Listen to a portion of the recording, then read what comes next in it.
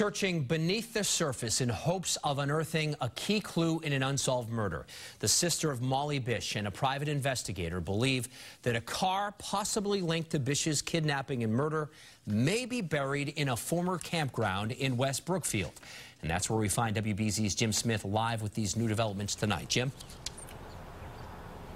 David, this search took all day long at a location only about 4 miles from the pond in Warren where Molly Bish first vanished. And today's Molly's mother made a dramatic visit to the search scene.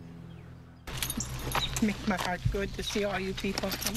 Maggie Bish has been searching for nearly 17 years, looking for the person who murdered her daughter Molly. Now that search leads to the woods of West Brookfield, an old campground where experts are looking for any traces of a car that might be buried here.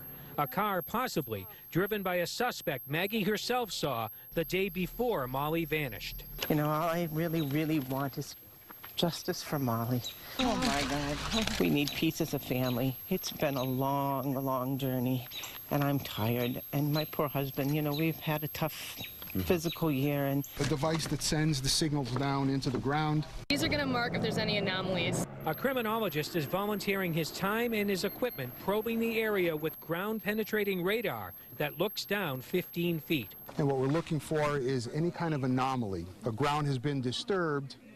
We can look at the different strata. So if you can dig a hole, take the sand out, put the soil back in, compact it, it's different than the soil around it. All this area was part of it. A private investigator says tips about a suspect led them here. He was reported to be at this campground driving a very badly damaged white vehicle. He was reported to have scratches on his face and a broken nose and other injuries.